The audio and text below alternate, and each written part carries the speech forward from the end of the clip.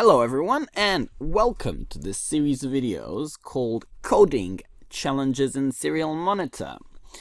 Okay, so these are going to be basically not a set of tutorials, but a set of challenges where I show you guys a desired output or a desired program characteristics, and you try to achieve it. Of course, I will print and publish the solutions. Now, the idea behind this is that, well, some of my students, after 10-20 hours of tutorials, get all the way advanced as far as building circuits. They've got no trouble with them whatsoever, but they're still struggling a little bit with the coding. So if you go through these challenges, you're pretty much going to cover the basics rather well. You will also learn to use the serial monitor. It's a very handy tool when it comes to, debugging, investigating what's going on with your program, getting extra information out of your sensors and out of the Arduino.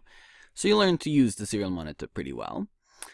And going through the tutorials, I'll just go through what they are going to be. You're also going to learn to create algorithms quite well, and in a few of them, you're going to get up against the processing limits of the Arduino. And so you will learn to optimize. So these are going to be the first 6. I've already created these. I probably intend to make about 12 in total. But first, and the first 3 are basically for beginners, for people that have done less than 10 hours. The first one is you develop a counter and you print out the numbers. Second is you develop a countdown timer. 10, 9, 8, 7, 6, 5, 4, 3, 2, 1. Countdown complete. The next one is you build a clock that tells the correct time. I suggest, if you already are familiar with Arduino, you probably start with this one. After that, we do some maths. We write a program that tests if a number is odd or even.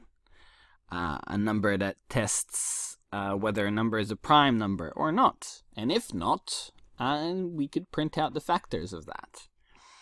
And finally, reversing the number. You enter a number and the program gives you the reverse of it.